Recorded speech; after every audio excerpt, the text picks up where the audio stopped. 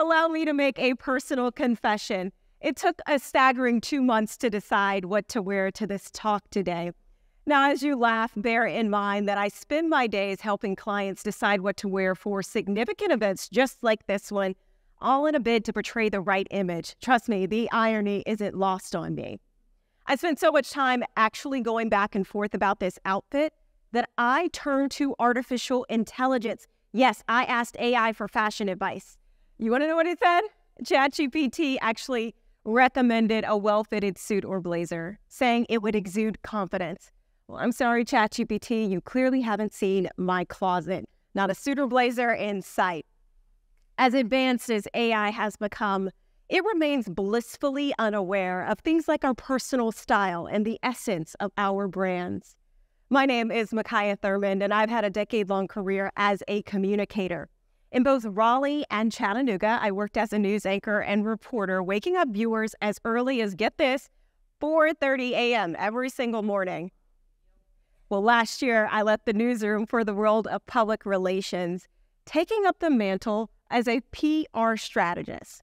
Simply put, it's my job to take complex business strategies and turn them into relatable messages that resonate with the public. In this last year, one thing has become certain. AI is redefining the PR landscape.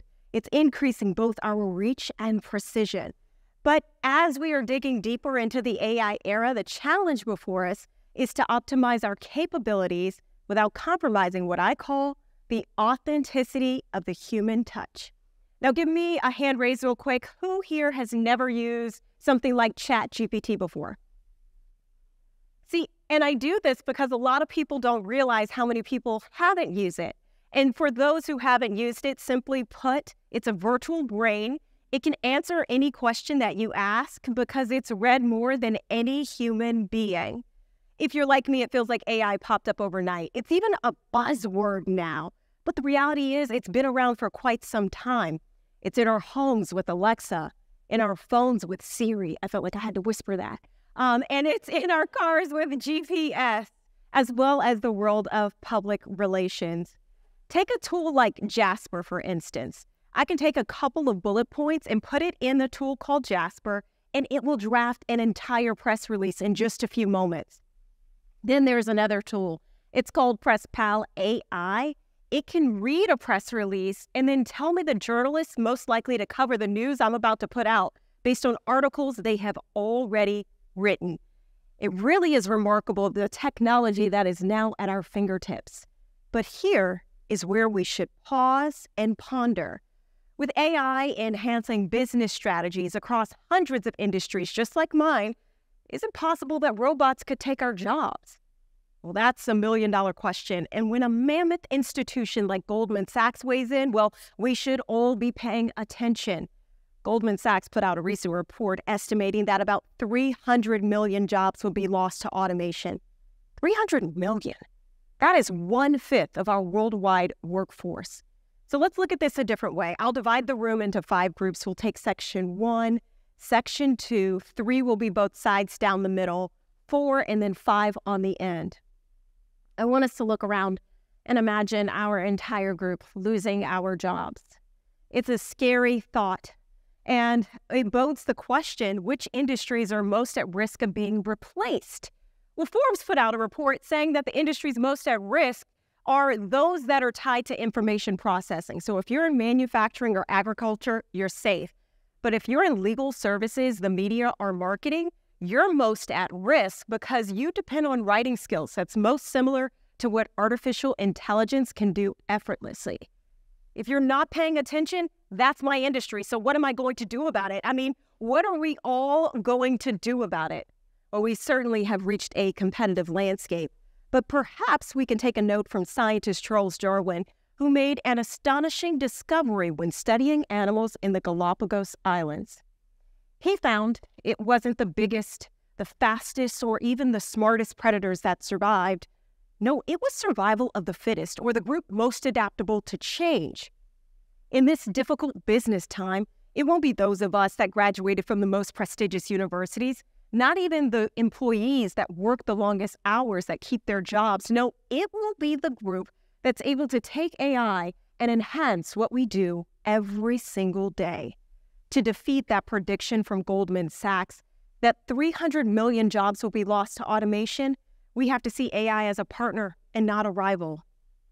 Now look, with any partnership comes difficulties, and artificial intelligence is no different. Some we can see from a mile away. We'll call those obvious dangers. Others, not so much.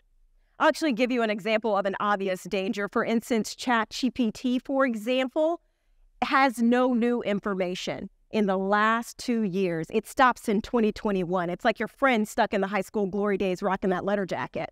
Yeah. Recently, I actually asked ChatGPT how old Tony Bennett is. It told me he's 96 and still belting out tunes. As a public relations professional, this is dangerous. I need facts to do my job. A second issue that's a little more murky is data privacy. We are giving artificial intelligence so much of our information at all times. The question is it being used ethically?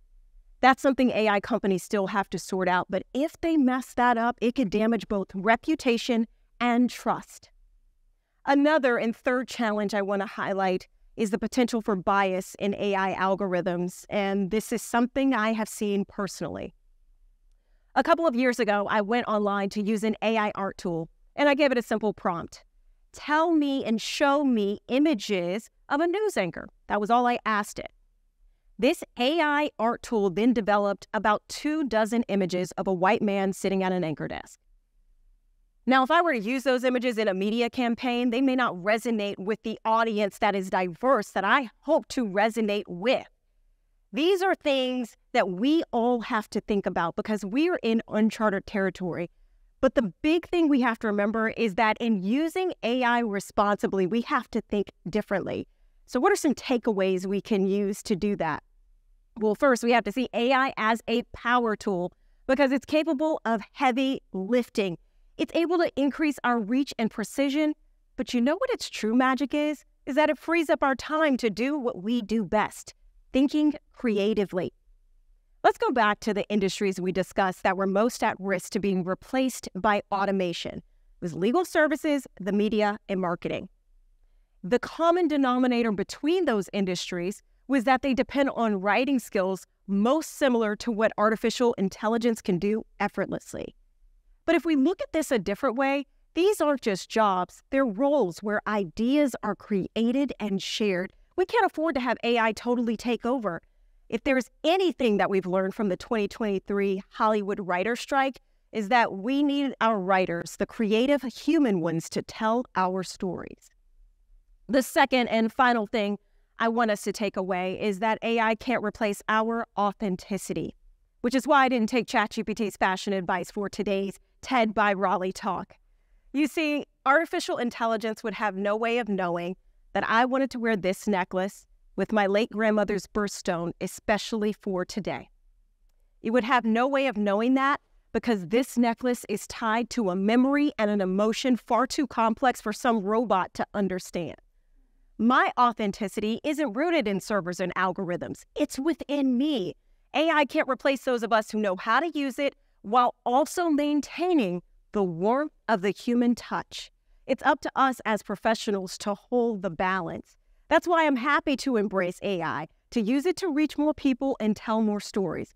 But we should always keep it real and stay authentic because our most powerful tool isn't AI. It's us and our humanity. Thank you.